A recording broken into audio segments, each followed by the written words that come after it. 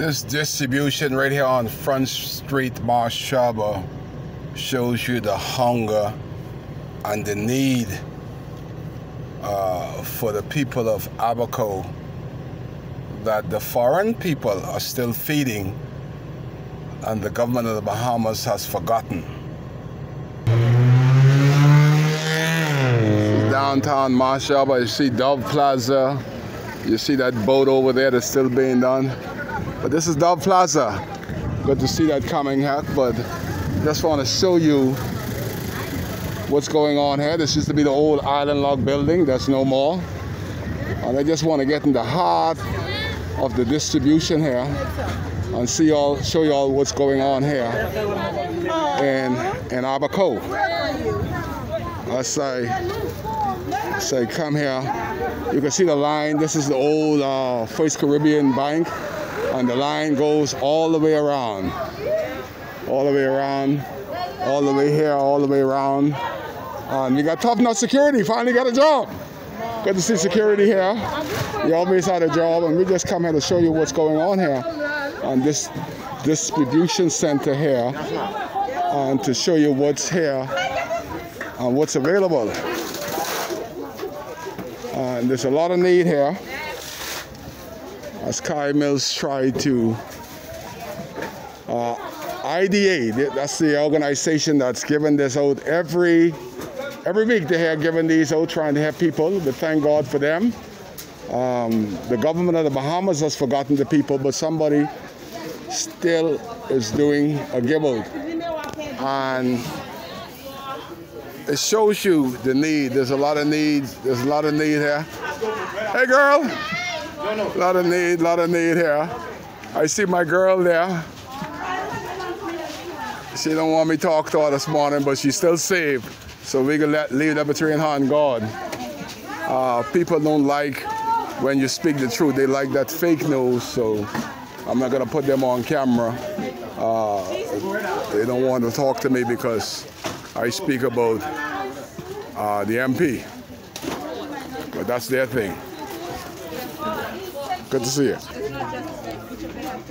But this is what's going on here as I try to show the people what's going on here in Abaco. A lot of people here, everybody get mad. I don't know what it's what, but I'm just doing the video. A lot of people don't want to be filmed, but I just letting the world know the need, what we need in Abaco, and the amount of people that needs as we look at the whole of this building right here, Commonwealth, First Caribbean Bank. It used to be First Caribbean Bank. I get cursed all the time when I'm doing these videos. Man, they're hungry, but they still got enough energy to curse me just because I'm doing a video in the Bahamas. I don't understand that kind of attitude. But I'm still gonna do my video. I'm not gonna be intimidated. And of all this line, I don't see any Bahamian that I recognize. One Bahamian up front there, but of all these people, there's not one single Bahamian that I recognize. And I'm not discriminating. Everybody needs to eat. I don't know who's Bahamian from who is not Bahamian. But I know people who I recognize, and I don't recognize, of these 100 people here, I don't recognize one. So it's so sad that my people ain't lining up. One NGO say the Bahamian people proud. They don't want nothing. But these people ain't proud. The line is there, all the way there. And it shows you the need. I'm just doing the filming. You tell me what else is going on.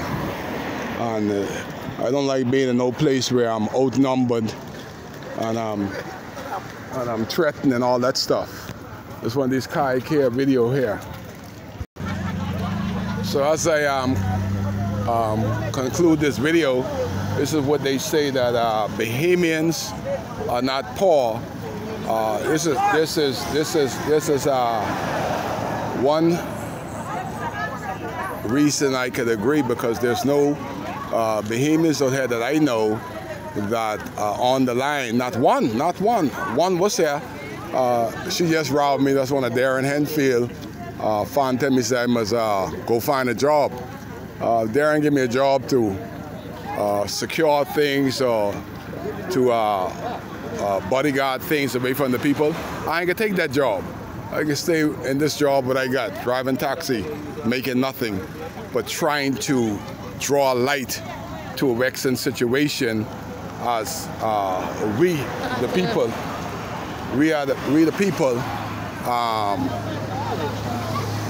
it's hard. I don't even know what to say anymore.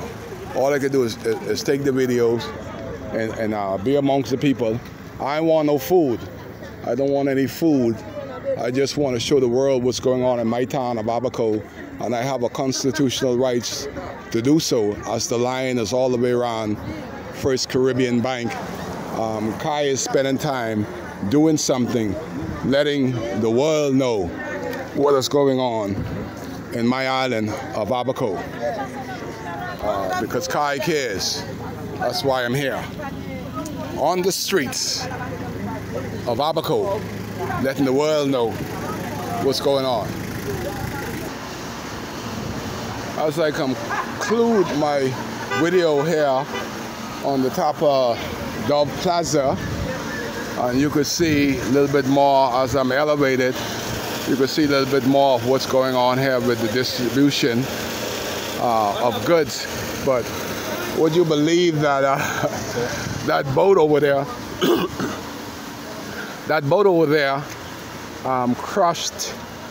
crashed into this building right here and break this roof off right here.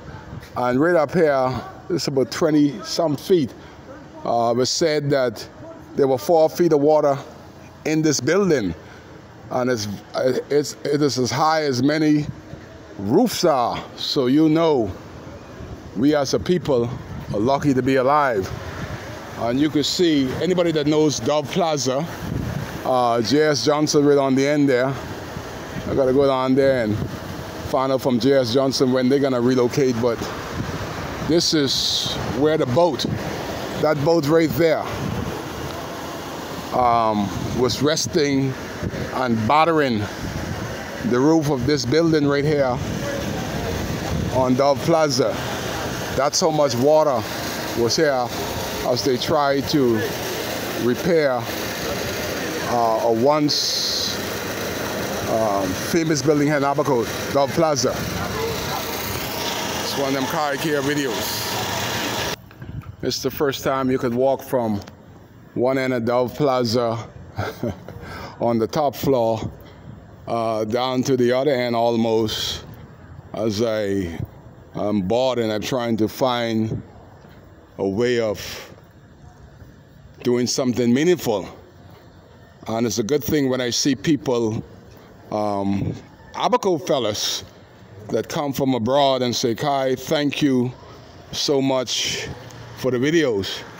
But this is the boat right there that caved in the roof of Dove Plaza. And this is where my doctor, Dr. Charity, spent hurricane right up here, along here. And I'd like to know when this place is gonna reopen. This is J.S. Johnson. I'm gonna send this to somebody in J.S. Johnson to find out why haven't they relocated. This place collected a lot of money. So J.S. Johnson, one of the first insurance place in Abaco, you could see they're the only part that has a roof. Every other part of this is being torn down, but J.S. Johnson must have some clout that their building haven't been torn down, that it's the roof is still intact. The structure still looks good. That is why they've kept J.S. Johnson. They haven't kept the sign, but they got the sign turned upside down. But let's get this right. This is my insurance, my vehicle insurance. But the sad thing about it is nobody from J.S. Johnson has told the people from Abaco where and when, almost 2 years later, they have not secured a building to come back to take care of their many customers. The government is one thing, but when you see have an agency as J.S. Johnson, and they haven't spoken or informed their many customers in Abaco on what they are about to do, it is disheartening. It is unacceptable for the monies that they have collected over the years from Abaco to make us have to work harder to contact them and to pay for our existing insurance. As I show a view of the mud that is no longer. This is one of these kayak here videos on top of the world in Marsh Harbor.